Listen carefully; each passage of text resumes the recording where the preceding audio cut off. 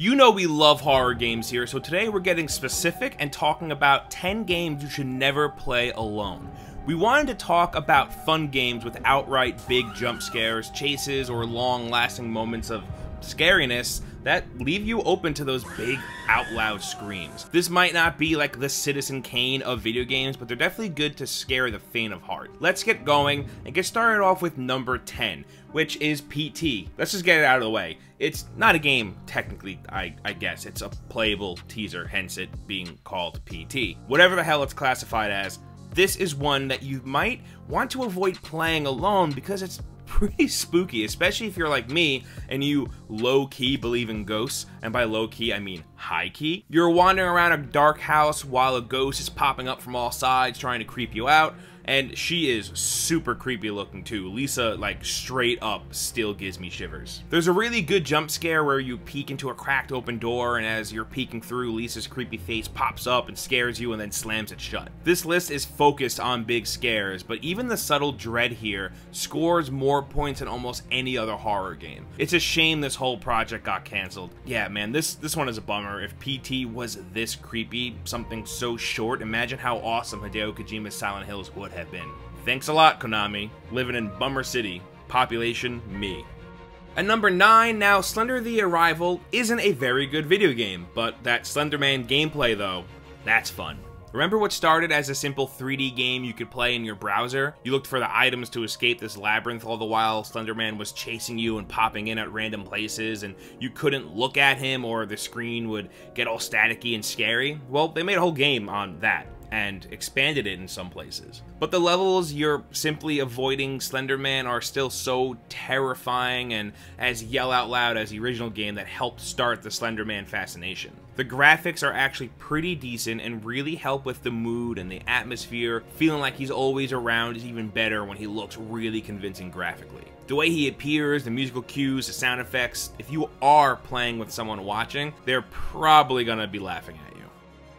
Next up at number 8, we have Resident Evil 7, a personal favorite of mine. I'm a big Resident Evil fan, specifically all of the pre-Resident Evil 4 games, and I'm not throwing shade at Resident Evil 4. I love Resident Evil 4, I just prefer my Resident Evil games more on the scary side, and Resident Evil 7 brought the series back to that. This was way more straight-up survival horror than the last few entries in the series. For one, you weren't a crazy soldier man who punches boulders, but instead a normal, everyday dude who could barely shoot a gun, which helped to make you feel a bit more helpless than you usually would feel in these games. I mean, the game opens up with uneasiness. As soon as you get into the house, there's some heavy Evil Dead vibes. Then you find Mia, and, well, I won't spoil it, but the people that have played it know what I'm getting at. Then you have Jack Baker, who crashes through walls at the Kool-Aid Man, which always made me jump a bit. Then there's the whole Marguerite boss fight, where she's bug-like, and she's just crashing through windows, scaring the shit out of you in the process. I'm super happy the series is back to doing stuff like this, and if you've seen those Resident Evil 8 rumors, it seems like the series might continue down this spooky path. At number 7, we have Outlast. Yeah, they're both scary, but we're specifically talking about the first one here. There's just something about wandering around a dark, scary hospital. It's always creepy. Especially when you're playing as someone without weapons, whose only means of self-defense is running and hiding.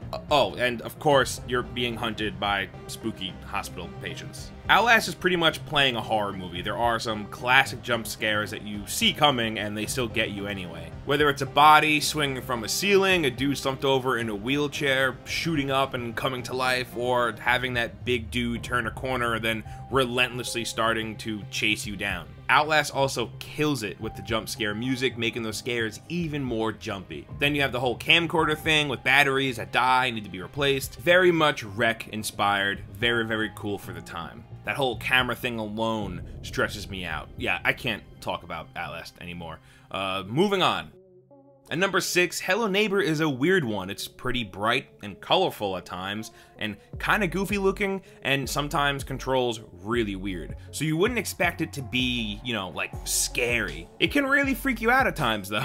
In Hello Neighbor, you're trying to make it into the basement of your neighbor's house, all while he's hunting you down and trying to capture you. He has really good AI too, and will hear a window break, and will also notice how you're breaking into the house, and will start to throw down traps or block those entrances so you can't do it again. Your heart starts to pump a bit when he's on you too, and then when he finally does get you, he's right there, like in your face, and it seems like he appears out of thin air at times. It's way more of a puzzle game than a horror game, I say, but big kudos to the devs for making it pretty intense at times, but not losing the overall vision of the game, and also not making it like super scary and dark.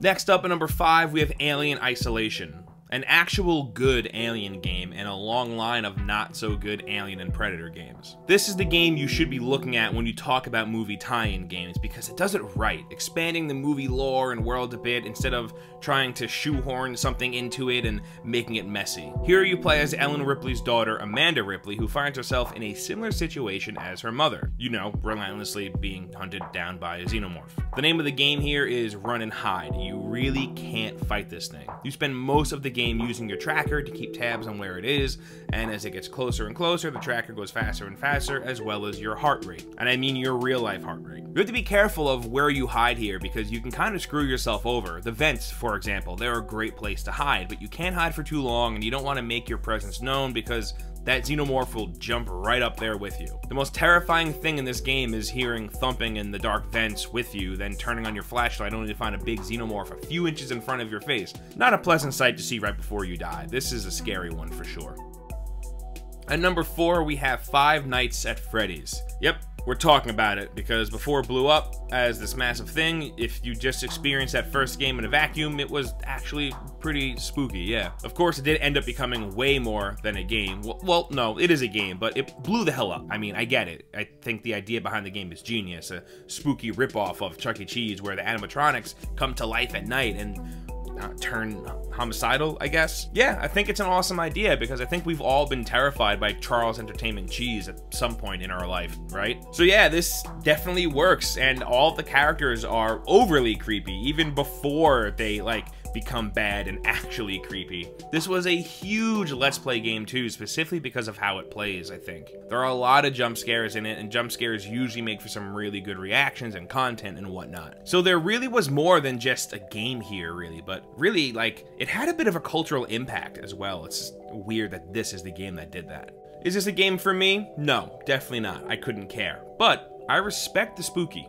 At number 3, do y'all remember Condemned: Criminal Origins? This was an Xbox 360 launch game, and at the time, it was a pretty unsettling game. You play as Ethan Thomas, a crime scene investigation agent that works for the FBI. You're investigating a bunch of murders and are trying to hunt down serial killer X. Your investigation will take you into a bunch of condemned and derelict buildings, looking for clues, and these buildings are filled with people that have just straight up lost it. And they'll pop out of corners and get the jump on you and start swinging at you with whoever they can find, wrenches, lead pipes, etc. The combat here is pretty intense too. First you're wandering around in the dark, then you get scared by some crazy looking dude swinging a pipe at you. Then you, acting on that adrenaline rush, just have to wail him to death before he does it to you. It's pretty intense, honestly. There are also crime scenes where you walk around looking for clues, and they're always like the creepiest, dingiest settings. Some of them look right out of Saw. The game totally succeeds with some genuinely terrifying environmental sequences and an overall unsettling feeling of being unwelcome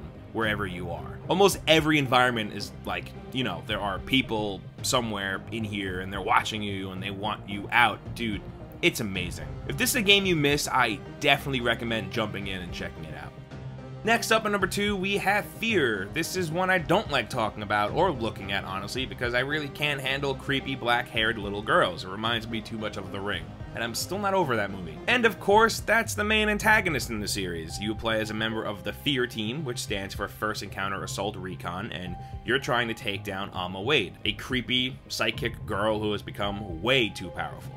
Fear does a good job of being scary and utilizes the usual but very effective tricks: flickering lights, scary sounds, catching a glimpse of something creepy real quick, turning the corner and having a creepy little girl right there in front of you. You know, things that movies have been doing for years. Tried and true. And Fear does a great job at implementing all of that here. Thankfully, you do play as a soldier man, so you're pretty well armed, which does make you feel a little less hopeless than the dude in Outlast or, you know, any other game like that. So thankfully, there is that. But you're a tactical badass and it's still scary.